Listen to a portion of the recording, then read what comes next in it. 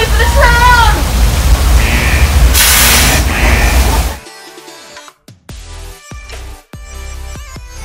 Ladies and gentlemen, in the latter part of the Cretaceous period, dromaeosaurs ruled the land using their speed, agility, and vicious hunting techniques. And our favorite velociraptor Blue because of her extreme intelligence, but also because of her empathy towards people, which is an unusual trait.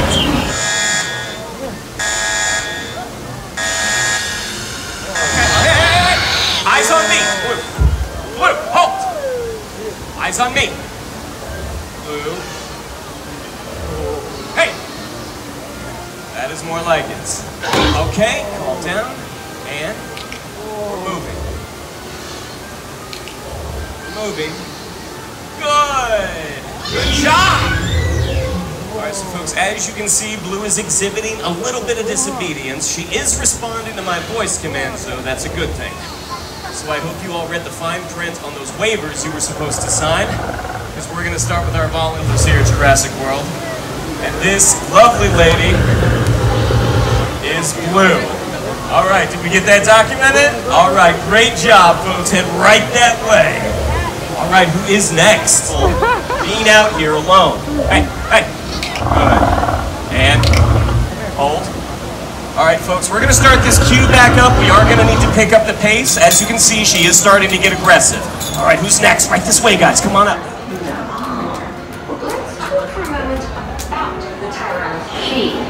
So I guess we call them a queen. Use in a day. Now, we know. Let's start with what they eat. A T-Rex alone consumes more than 300 pounds of meat and 40 gallons.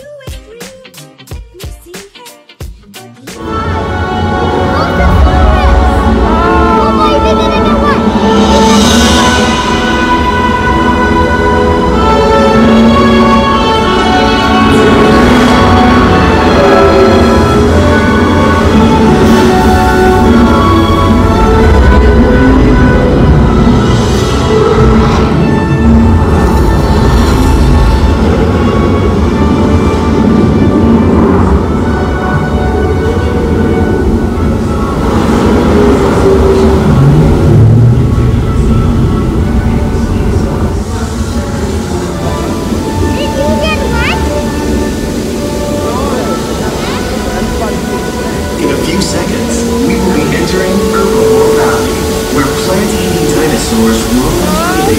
Keep an eye out for the Dinosaur who likes to splash around in the water. You may even see our new baby Stegosaurus, one of the latest additions to our Jurassic.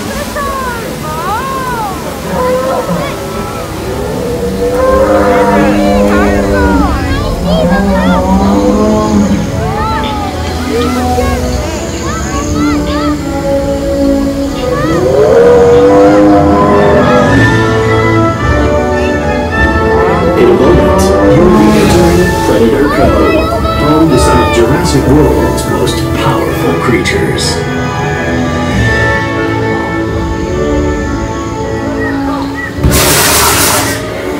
Containment failures. Repeat, multiple systems failure.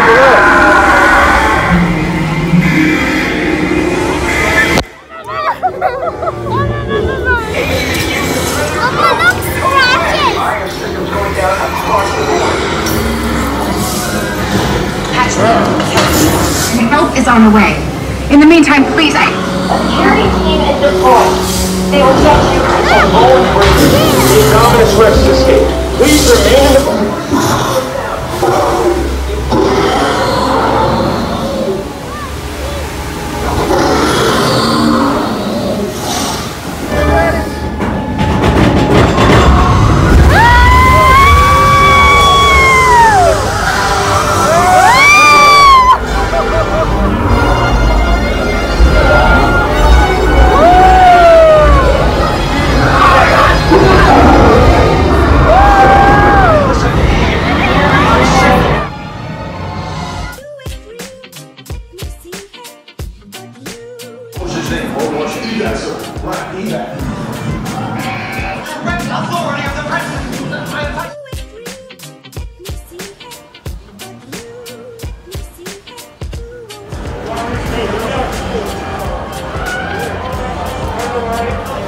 Now,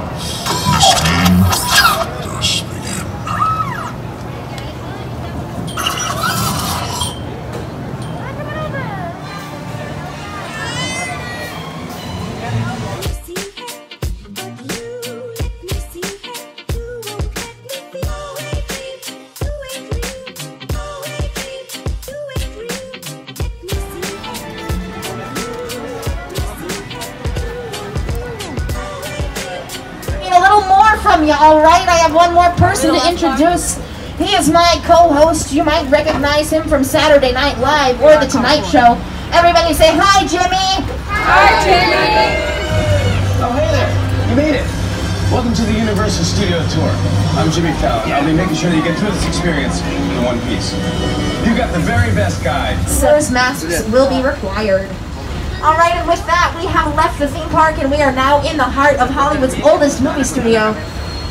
The posters on either side of the tram are what we call our Universal timeline. They represent just a few of the over 8,000 movies we've made here in our 106-year history. Check out on your right-hand side, this is our fire station, Fire Station 51. It's real. Might be one of the only real things I show you today. The firefighters of Fire Station 51 history, including Frankenstein's lab, Dracula's lair, Scarface's mansion, and the visitor center for Jurassic Park.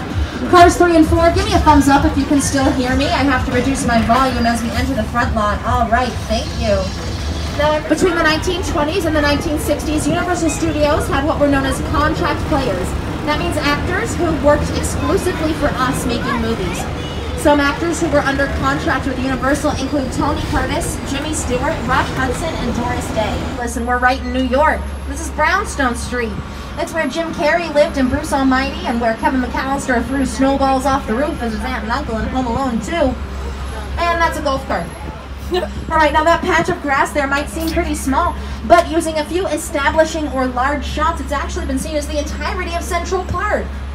Welcome to Hollywood, it's all pretend. I'll point out a lot of that on today's. That you're not where you know you are. In fact, this right here is where we filmed Hairspray Live as well. Now, if you Remember me? No.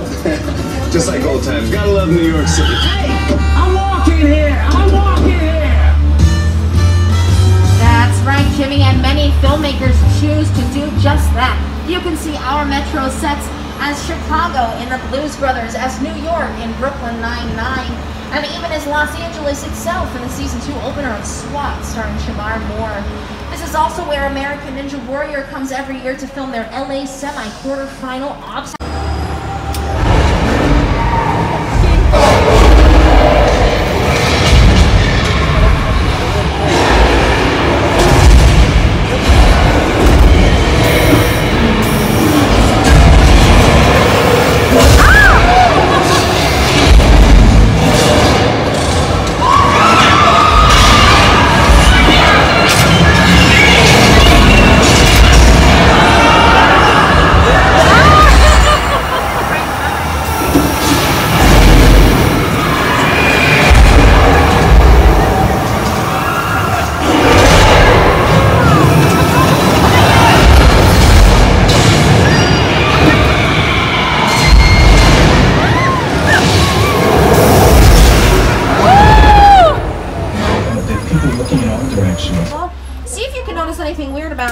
It's made of plywood. Now, a lot of vehicles you see in movies are made of plywood, especially if we're going to blow them up or if they're just in the background. They're a lot lighter weight and safer and easier to move around than the real thing. The tram, that's our Spinosaurus Barbara. Everybody wave and say hi, Barbara! Out! Alright, now keep your eyes trained on Barbara as we go around this curve here. You might notice something a little off. Barbara's only the Spinosaurus.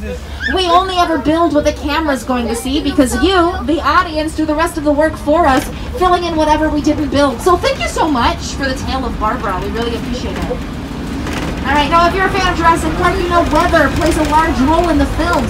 Anytime it rains, you're bound to see a dinosaur.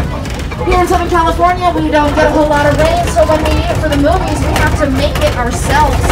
Martin's doing us a big favor right now. We're pulling into our old Mexico set so that we can give you a live Hollywood weather effects demonstration.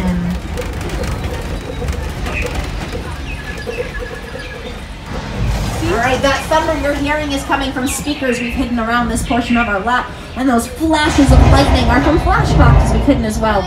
It's going to rain in just a second, and that's going to come from those long skinny poles on top of the build. Super raining. Look to the right. It's not raining. For 3, it's raining for you because we've got some cool stuff on the windows as well. Now the thunder that's out here is here just for the tram. If we were recording a scene out here today, there would be no thunder at all. Because only about 15% of what you hear in the movies was recorded at the time of filming.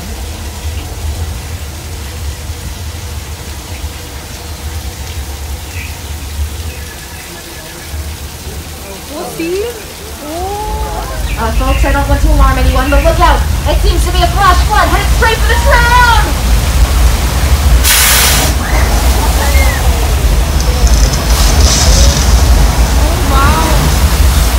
Now that flash flood was actually the result of thousands of gallons of recycled water being pumped out of tanks at the top of the hill there. You can see it featured on your screen in the movie Big Fat Liar starring Frankie Muniz and This is how to show flash floods and everything.